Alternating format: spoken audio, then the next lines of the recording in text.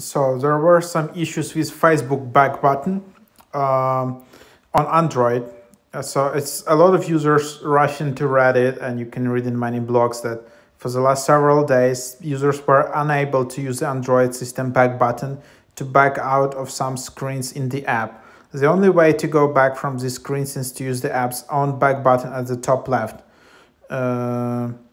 So this is super annoying because you need to use your other hand to navigate back. There have been few new builds, but the problem still persists.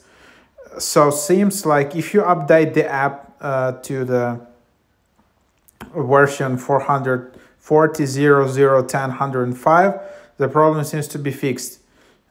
I don't like people write. I don't know if it was beta or final build, but try updating and see if it works for you.